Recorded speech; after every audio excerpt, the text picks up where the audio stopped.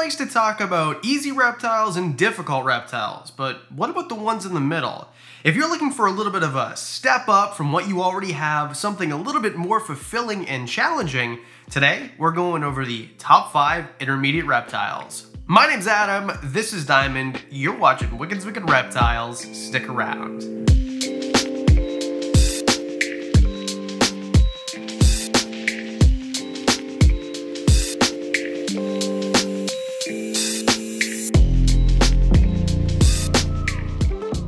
Now, full transparency, the lighting's about to get better and so is the audio. We filmed the first 4 minutes of this video with no audio about 4 hours ago. So, top 5 intermediate reptiles. The ones, basically what we're talking about here, are reptiles that aren't easy, they're not difficult. Basically, anyone with a little bit of experience can take care of them. They just take a little bit of extra work in comparison to a corn snake, leopard gecko, something like that. So, let's start it off with the one that I have to re-record here. Number 5, Chinese crested geckos. Nope, that's not it. Chinese water dragons is what I'm trying to say here. I was going like cave gecko and crested gecko and neither of those on the list. Chinese water dragons are freaking awesome. Now, these things might get to 3 feet. So you might be thinking, well, dude, I see these at pet stores all the time. They're 40 bucks. What are you talking about? They're easy. You put them in a 40-gallon, wham, bam, Bob's your Uncle Fran's your aunt, you're done. No, that's not right. That's probably what PetSmart will tell you, but they're wrong. You can't keep a 3-foot, up to 3-foot animal in a 40-gallon enclosure. How long is a 40?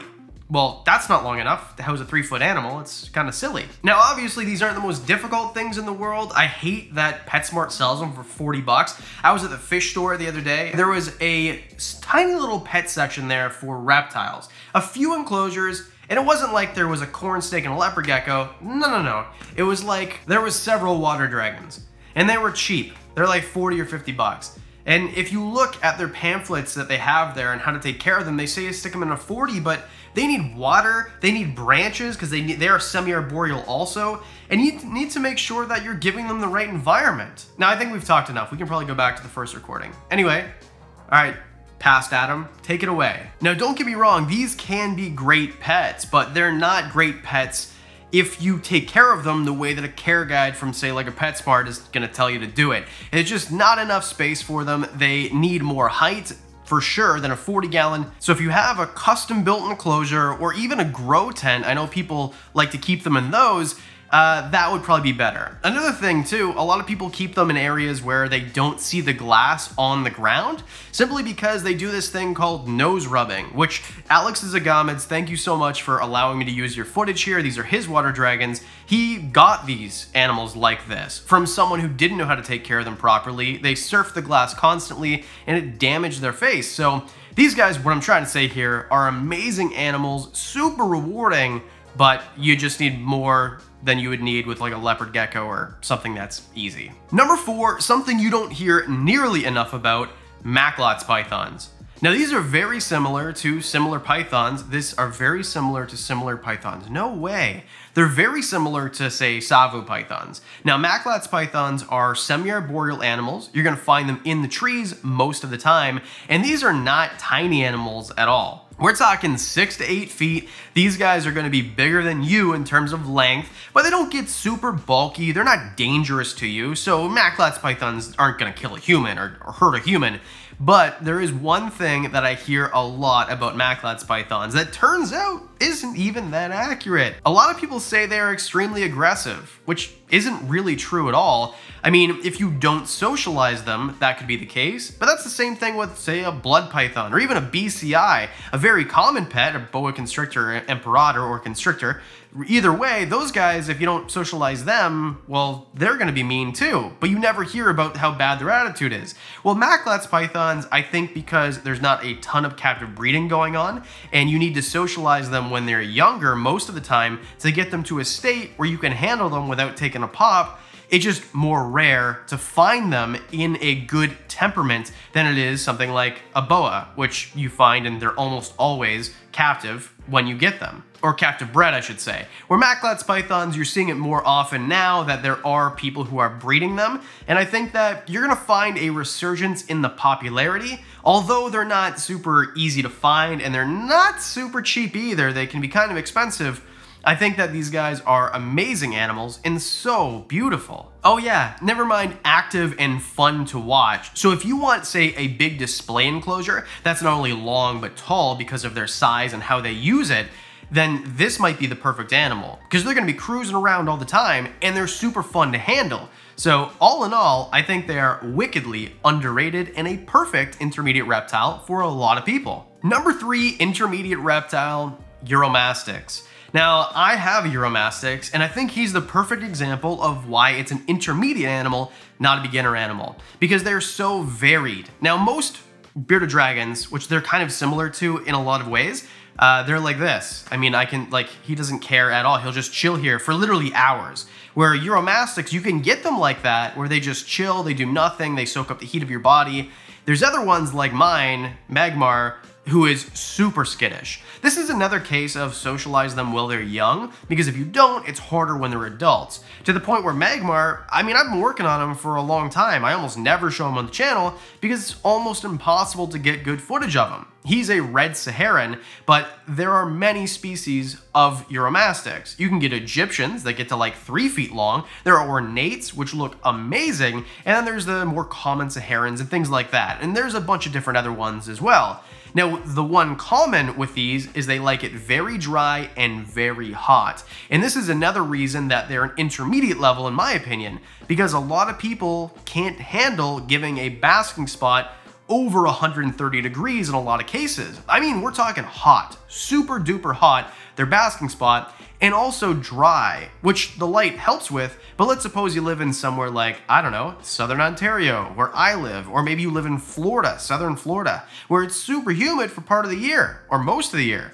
Well, it might be difficult for you to keep one of these at the right humidity level. Now, that's not to say they're bad pets. They're super rewarding. I love Uromastyx. I remember the first time I saw them at a pet shop a few minutes down the road from here, and I remember seeing them in a huge enclosure. We're talking 300-gallon enclosure. It was massive, probably almost 8 feet long. They had this really cool outcrop of rocks and this background. You could tell whoever made it put a ton of work into it, and these guys looked fantastic. Now, don't go and just cohab reptiles because I said that it's possible. Do your research on how to do it first, but Uromastyx can be successfully cohabbed, although they do fantastic by themselves as well. Now, one thing to watch out for, because they are not an animal that is going to bite you likely, what they do instead is they tail whip, and they've got these spiny tails. A lot of their uncommon names or their slang names for the species are spiny tail this, spiky tail that, and these guys, they'll wedge themselves in rock crevices and just show that tail to predators. So it is a defense mechanism. They can hit you with it pretty hard and it doesn't feel great. But what's cool about the diet of these guys, unlike the water dragons we talked about earlier, which were insectivores, these guys almost never eat insects. They're gonna eat things like lentils and seeds. They're gonna eat things like greens, of course. I put bee pollen on the greens sometimes just as a little treat for them. So their diet is very different. There's not that many reptiles that eat seeds, and these guys do. It's kind of weird. But you know what's not weird? Number 2, water snakes. I'm talking about the Nerodia family. Now, these guys are from North America. They usually don't get, I would say 2 to 3.5 feet, depending on the species, because there's many different species of water snakes. Now, growing up, I grew up around Lake Ontario and Lake Erie. There's actually a water snake that is a Lake Erie water snake that's only found in Lake Erie. So there's a bunch of different ones that I've found. Now, herping for these guys, I noticed something. They have big teeth and they are not afraid to use them in the wild. But something that I learned recently from a couple people that I know, friends of mine who have them, is that in captivity, they're much less reluctant to use their 2 defense mechanisms, or the 2 main ones. Their teeth, they bite, and they're fast at doing it, by the way. But the other thing in the wild that I noticed about Nerodia is they stink. They produce a musk. Now, a lot of species do this. Decay's brown snakes, garter snakes, there's a bunch of different species who will do this. And what they do is they emit kind of like this disgusting sludge out of their cloaca, and it's called musk. It smells disgusting, and it's sticky, it's hard to get off your hands. It's meant to basically smell like a dead animal, because what wants to eat a dead animal? Not very much. But because these guys eat fish and amphibians, they stink like way worse than most other reptiles I've ever had musk on me. It smells disgusting. The problem is finding captive bred water snakes. Now these guys are live bearers, and they do produce a decent amount in a litter, but they're just not that common because they don't really get a good rap, and also just, I mean, they're a water snake. You need a land area, you need a water area, and anything that's semi-aquatic that needs a larger enclosure is just harder and more expensive to facilitate for most people. But in my opinion, Nerodia are very underrated, and another species or group of species that I think you're going to see ascend in popularity, and you're going to start seeing them on Instagram, Facebook, your local reptile shop, your friend's house. I think you're going to start seeing them pretty much everywhere in the next 5 years or so. Number one, not only is underrated, but I think probably the best intermediate reptile that there is, period. Dumerul's boas. Now, I know that I talk about them too much, but I think that they get not enough credit for what they are, which is a big, heavy-bodied snake that is terrestrial, so you don't need to worry about fancy heights and things like that. They're easy to feed, they are beautiful, and they are kind of slow. Now mine, both of my adults that I have, Kangaskhan and Marowak, instead of like kind of going after rats, they kind of just look around, like, what the heck is this thing? They're just kind of smelling it, and then they'll gently open their mouth and start to, like, they're so gentle. They're so beautiful. I love these animals. Dumerul's boas are fun to hang on to. They are one of the strongest snakes per size, their size, they're the strongest snake that I've ever held, by far, not even close. They are so strong. And they don't get that big. We're talking about, well, some will say 3 to 6 feet. I've never seen one as small as 3, but let's say 4 to 7 feet on average, although you can get some 8 or 9 footers. The ones that I have are both around 6 foot. The one I have is close to 7. Kangaskhan is actually pretty big, and he's a male. And this is as big as he's gonna get. He's not gonna get any bigger than this. I think he was born in 2017, so that would make him 4 years old. And hopefully he's gonna be a good breeder for me next year when we're ready to breed Dumerul's boas, which are a live bearer. They're from Madagascar. They're just all around so unique. And just look at the color difference between, these are both normals, by the way. This is Kangaskhan, and this is Marowak. Marowak is much darker, and she just always is. It's so interesting that a normal next to a normal can look so different. And I'm sure you'll be seeing them in the B-roll. Hey, just a special shout out. It's not a sponsored thing. They paid me no money at all. They just sent me a pair to see if I liked them. Zilla footwear. I got the corn snake ones. They're pretty dope. I stopped wearing Converse shoes or the style of shoes a while ago because I've got sensitive feet. My feet get sore. These have like a built-in insole. Man, Zilla, you guys are rocking it. You guys are awesome. Okay. That's it. Or actually, were we done now? What else do we talk about? Anyway, what I'm trying to say here is, whether you get a male or female, Dumerul's boas, in my opinion, are the very best intermediate reptile that you can get. And if you want to know more, there's a video right here. But that's it, though. I think those are 5, right? That's 5, 1, 2, 3, 4, 5. Thank you so much for hitting like, for hitting subscribe. You guys are freaking amazing. And of course, as always, a special thank you to the Patreon supporters. You guys are freaking amazing. You get to know about extra things, videos early. You know about the reptile in my collection I keep talking about, but I don't actually talk about.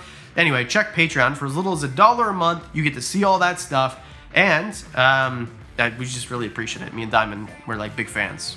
Rah rah. Anyway, that's it. No, we plugged absolutely everything.